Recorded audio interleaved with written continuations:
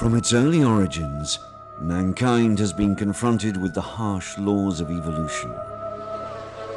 Surviving in an often hostile environment has meant not only confronting imposing threats and invisible pathogens, but also resisting against environmental challenges, such as the constant exposure to UV radiations.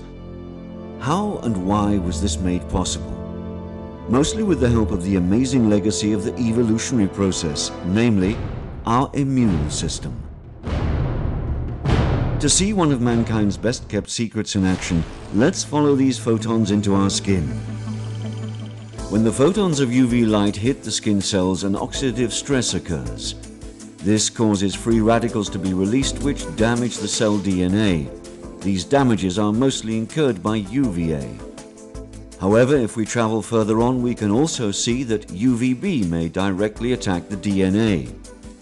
These aggressions induce dimerization of adjacent pyrimidine bases and a torsion of the DNA molecule.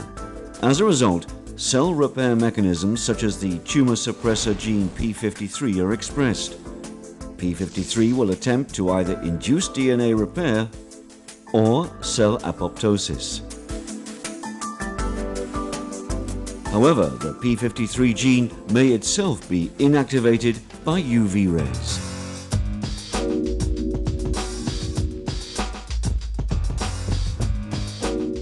Now, as our transformed cells begin to proliferate, another defense mechanism is activated: our immune system.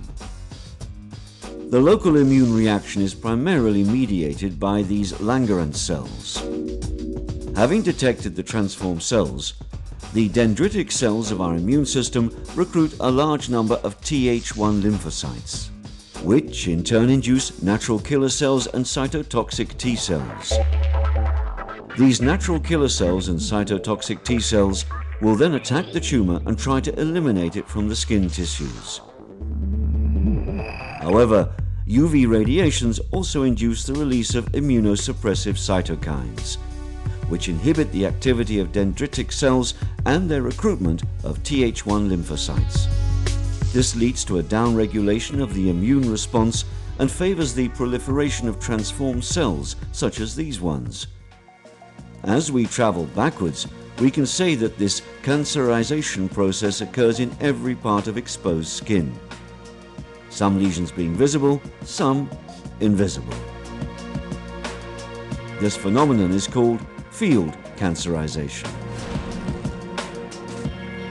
So following UV irradiation and progressive immunosuppression, neoplastic transformation of the field may lead to the development of non-melanoma skin cancer, such as basal cell carcinoma, actinic keratosis, which could progress towards squamous cell carcinoma, squamous cell carcinoma. An immune response is normally triggered to fight against the transformed cells.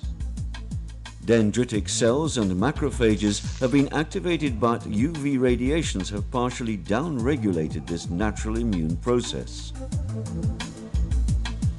Imiquimod acts as follows. Imiquimod binds to the toll-like receptor 7 present at the surface of these immune cells.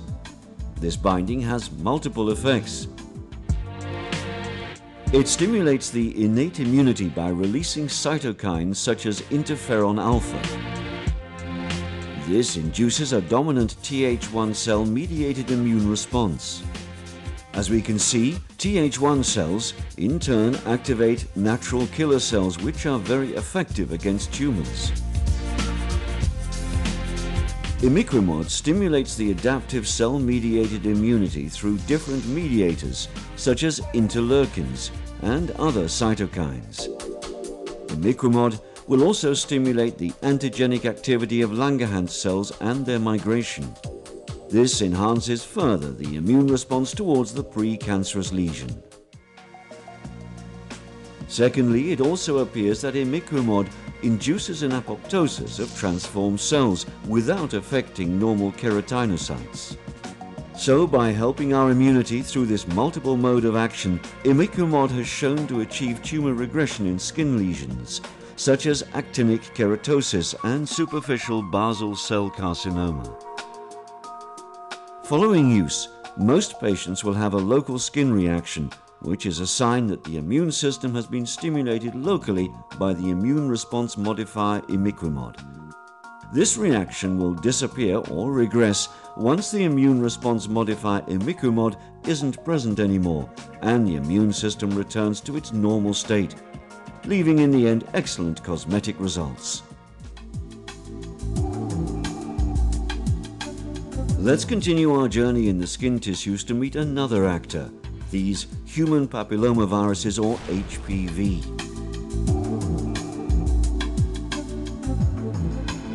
By infecting these basal cells, HPV can induce an uncontrolled replication process of transformed cells. If these HPV are of subtypes 6 or 11, this leads to the formation of external genital warts. This will also trigger an immune response from our organism.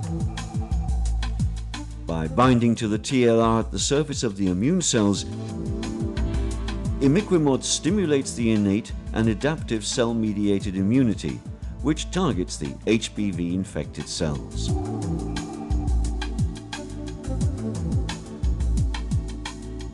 Moreover, by stimulating dendritic cells' activity and the subsequent cytokine release, imiquimod appears to have an indirect antiviral activity.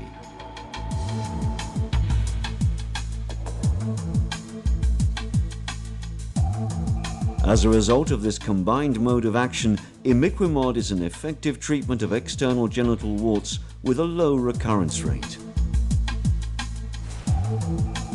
Millions of years of evolution has brought us a fantastic gift, our immune system and its cascade of helping cells. Today, by boosting or assisting these helping cells with imiquimod, we can set a milestone in the treatment of actinic keratosis, superficial basal cell carcinoma, and external genital warts.